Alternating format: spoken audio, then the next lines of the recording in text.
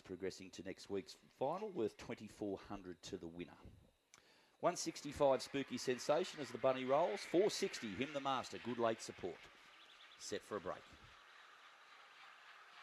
Racing, Him the Master's away quickly, beginning well. Spooky Sensation showing pace out wide of those was Eternal Spring. Behind those runners, Skittish Express from Charge. Well back, Just My Size, Sergeant Maguire and Oaks Hill at the tail. Spooky Sensation off and gone on the side. Pinch 6 lengths on Charge, which runs into second.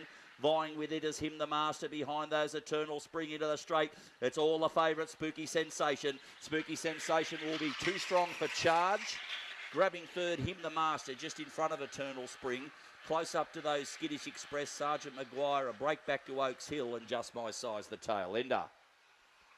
Little worries for favourite backers there that took the short odds about Spooky Sensation. Had to vie for the lead early with Him the Master, but sped off from that greyhound along the back and into the corner, and it was all over bar the shouting from that point in. Spooky Sensation, 5 starts for 4 victories now. $1.40 the win, $1.40 the place. Has run the time of 27.58. 27.58 is the time. Second will go to number 8, Charge. And third to number 1, Him the Master. Fourth to number 4, Eternal Spring.